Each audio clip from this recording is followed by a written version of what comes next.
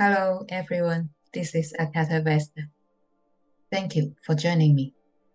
Today, we are going to talk about a very particular planetary movement.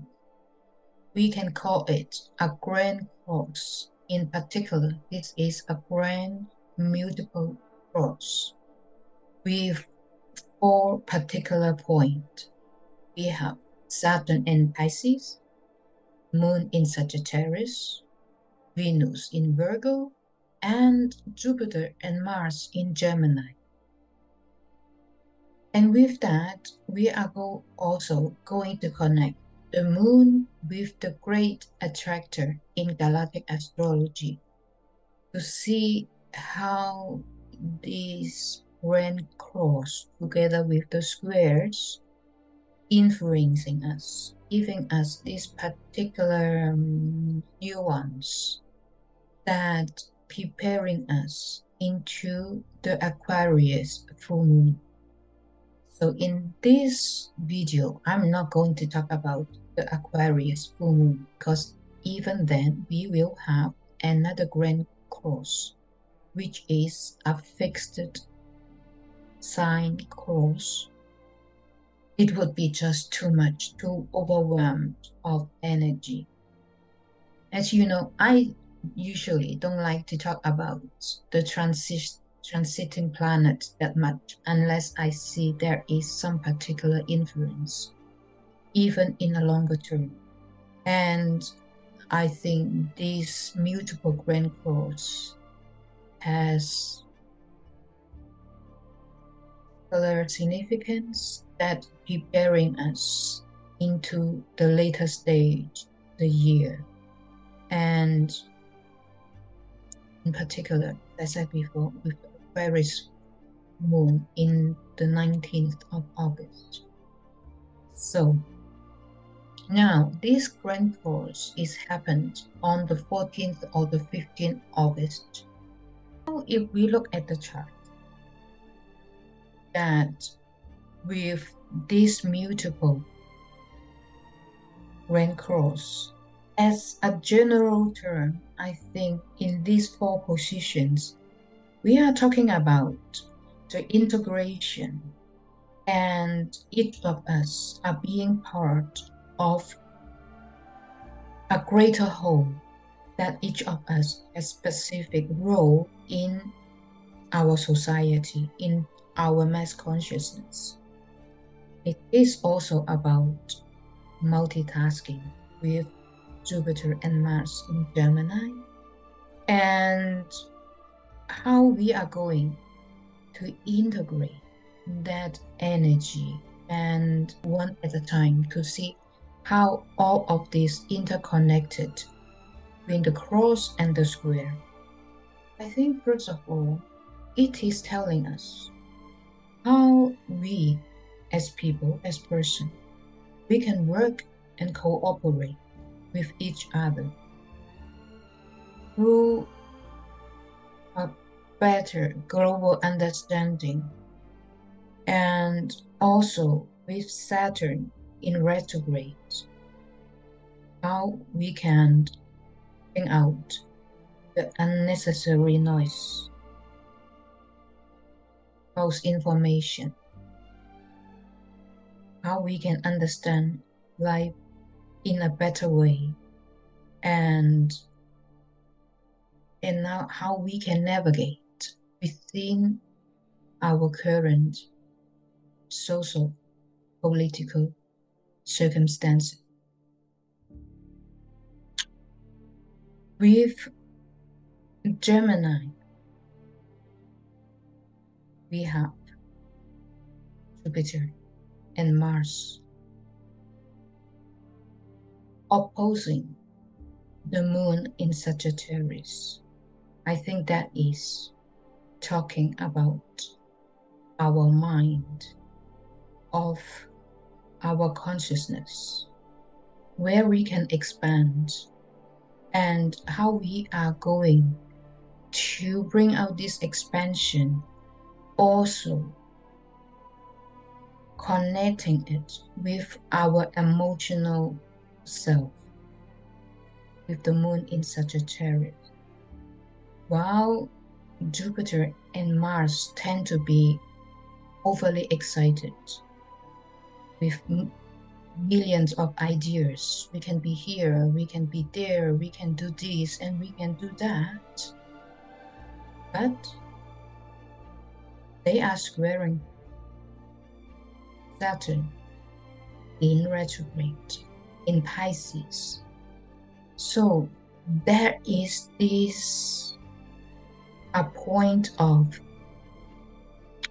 holding back, of not act as fast as we wanted, to be more considerate, to look back with Saturn in Pisces, while our mind with Neptune has been in Pisces for so long, that we are going through our spiritual evolvement. But Saturn now is retrograding, squaring Jupiter and Mars, helping us to slow down, to think before we act, to think before we speak. And Saturn is opposing Venus in Virgo. Venus in Virgo, while tapping into our logical capacity through also the expansion of Venus squaring Jupiter, the higher mind of Venus. Also there is telling us how much we should get on moving with this position of squaring. We should put in more consideration before we act, and tapping into our emotion with moon in Sagittarius. Even though in Sagittarius we are talking about creativities, expansion once again, squaring Saturn. I think in this Grand Cross, somehow Saturn as a father figure, as a mentor, as someone that is wise and stable, is holding everyone. The moon in Sagittarius, Venus in Virgo, and Jupiter and Mars in Gemini, to hold everyone a step back before we act. Is it the moment whenever we have new idea, we should immediately start acting on it and speaking our mind without much consideration? Or we should hold on a little bit. And together, as a whole, this mutable Grand Cross is teaching us, for us to learn in a better way what we can do about our ideology with moon in Sagittarius. What battle should we take on? Is there too much information surrounding us, giving us too much of this fiery energy with Jupiter and Mars in Gemini? How we can discern what is being given, what are the messages behind what is being shared publicly through media, political situations. Because we are talking about mutable, it is actually giving this energy of flow without to fixate into certain situation, certain topic. I don't like to talk about politics, but as now in America, we are in this full cycle of political movement into the election in November. One day we see one leader, one candidate. The next day there may be a change. Things is not fixed. It's not settled down yet. There are going to be much changes through the way. And this mutable grand cross is helping us to not let us too much involved, to fixate into certain candidate. Today we might agree with one, tomorrow we might not agree any longer. Instead of attacking others for differences, maybe we should all a little bit calm down to discern much better, to look in a deeper level, to wait further down the road to see what will be revealed later on in the political stage. And because Jupiter and Mars, they are this very fiery energy. It's like adventurers. They are bold and fearless. But Saturn is trying to hold back, trying to invite us not too fast. Stay, watch, observe. And exactly this square bringing us a teacher, a kind of wisdom, a role model that if we look back to history, everything that is being shown, not necessarily the truth. The truth most often than not being hidden behind the scene. We still can't see it yet. Saturn in retrograde in Pisces, in this fogginess, this veiling in the ocean, there is much to be revealed, to be shown, and to find out behind the scene what is really going on. Mutable, flow with it, collect all the information that we need. Venus, Virgo, be analytic, discernment, collecting information, put it into your pocket, leave it there, don't act. Don't upset too much of our emotion. Don't get involved too much. Our emotion. Moon in Sagittarius. And there is a lot of cautions in today's planetary movements.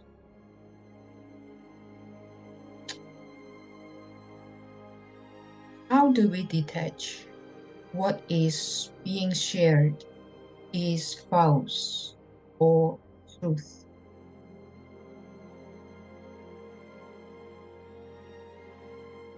Before we speak up against the opposition with all these oppositions and squares, we should try to think better. Words have consequences. Jupiter and Mars, we might let things out. without thinking it twice. But words as vibrations, words can hurt, or on the other hand, can assist. How are we going to share our words, our thoughts, our emotion, the information that we have been collecting? All these, we need to be more flexible as all these mutable signs in this grand course.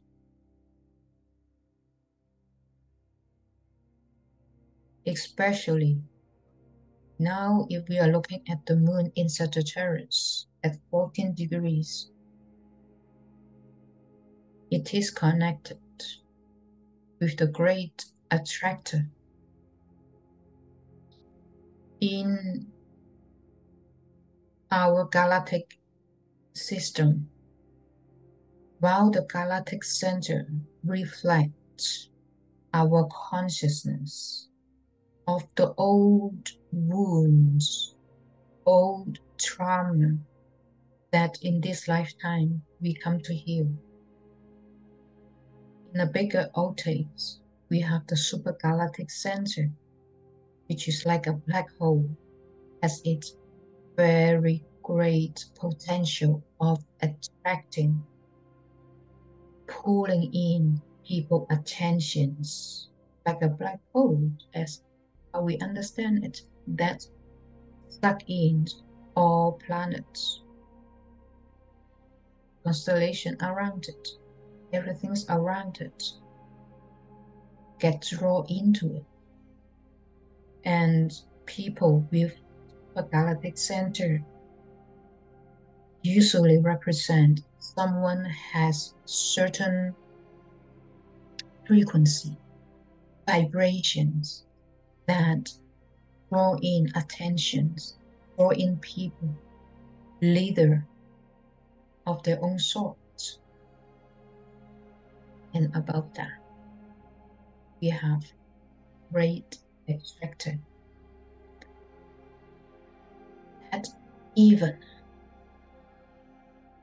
higher in our consciousness into Sagittarius, our creative mind, the development of our consciousness. And in particular, if you look at that toric field of this pulling in and spitting it out, this regeneration energy is a form of transformation for us to develop, integrate, transmute, and hence transcend into something new. And exactly that also represents the toric field of our body, like a tree, that regeneration of energies. And I think that is exactly reflecting the kind of situation, circumstances that we are in today, that we should let this energy flowing in and out, with certain easiness, with certain grace. If we too fixate and we try to go strongly or against, we disturb this flow, this universal flow energies, this vibration, and helping us to grow in our consciousness. And each of us as a singular, we are participating as a whole in this mutable energy that will reflect back to each other. Doesn't really matter today if you are not agree with certain party. draw in whatever you have, integrate it, transmute it, regenerate it in later stage. And we are all here today as a whole, as mass consciousness, as divine consciousness, to share, to break the old belief systems. While some of us, many of us, still following the old paradigm on participation into the social political systems, I think also this mutable force is inviting us to look back, to sit back, to withdraw a little bit from the front row, to retreat, and so that we can discern much better for later stage. And in just less than 5 days, on the 19th of August, we are going to have Aquarius full moon with another grand cross, which is a fixed sign cross. It's even more difficult to work between the energy then. So this mutable grand cross is like a foreplay of helping us to understand all this interconnectedness, all these intersections between houses and planets and energy and vibration, to bring out the best of us, to flow with the divine energies. Remember the toric field, that energy of regeneration never stops. And I shall see you in a few days when I talk about the Aquarius full moon. I invite you to have a look in your chart. Do you have any particular point of the 17 degrees in Sagittarius, Virgo, Gemini, and in Pisces? If you have that, you are being activated, particularly through this grand cross, and would like a consultation with me, please visit my website, becominglotus.org. I see you in a few days. Thank you.